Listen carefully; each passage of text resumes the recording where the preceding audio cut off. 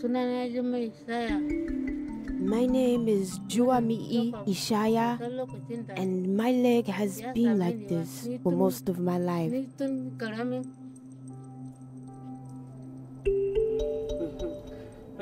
My name is Rakia Hassana Sunana, and I've had this for 18 years. My name is Waltu Nanshak. I've been suffering from elephantiasis for about 28 years now.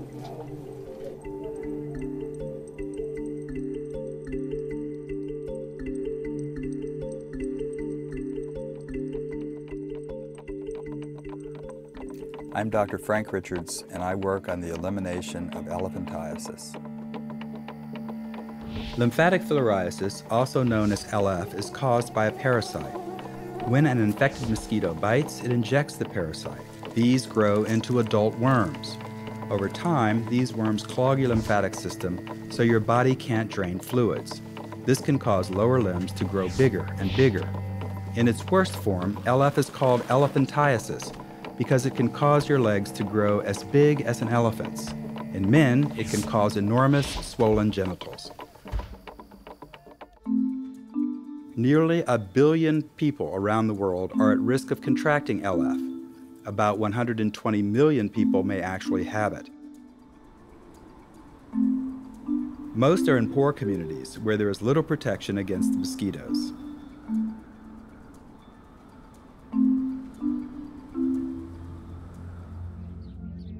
This is Cynthia. She's had elephantiasis for 16 years, and it's really impacted her life. I don't feel beautiful and I don't feel happy. So whenever I see my fellow girls, they are dressing normally with short skirts, but I normally dress with long skirts. I have been suffering since all this while because of this sickness. So I don't feel happy.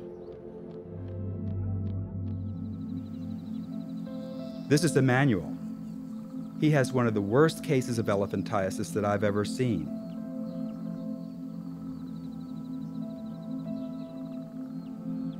I met Emmanuel near the city of Owerri in southern Nigeria.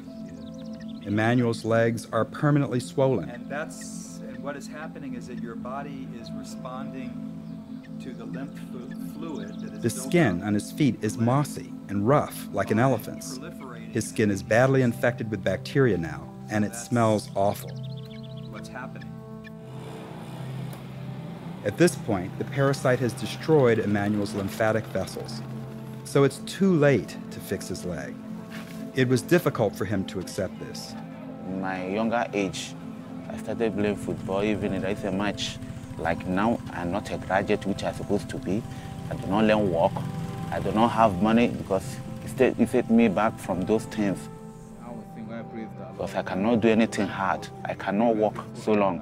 I can't stand so long. My life today is all about prayer.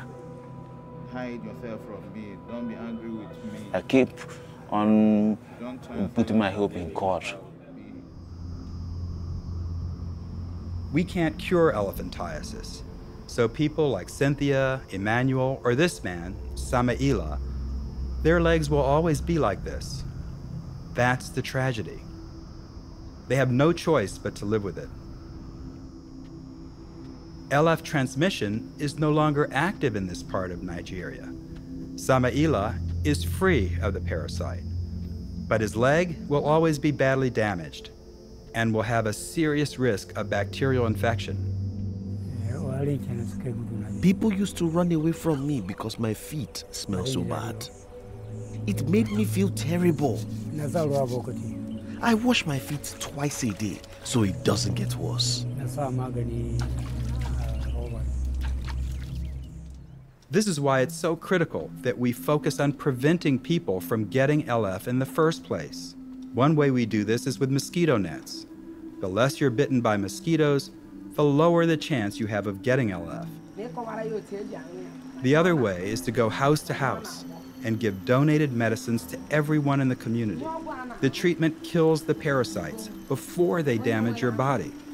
The drugs are free, but they need to be handed out annually until the disease is wiped out. Community health workers like Kate here are essential to Nigeria's success. Many of them are volunteers working for the Ministry of Health.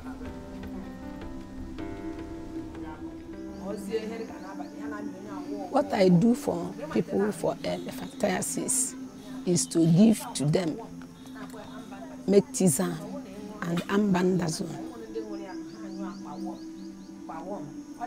I want my community to be healthy, get rid of sickness.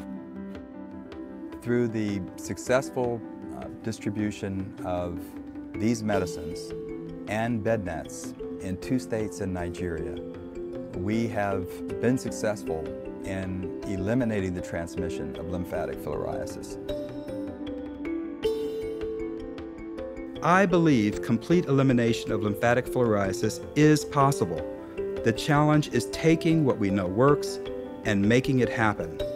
Until then, so many people are going to needlessly suffer.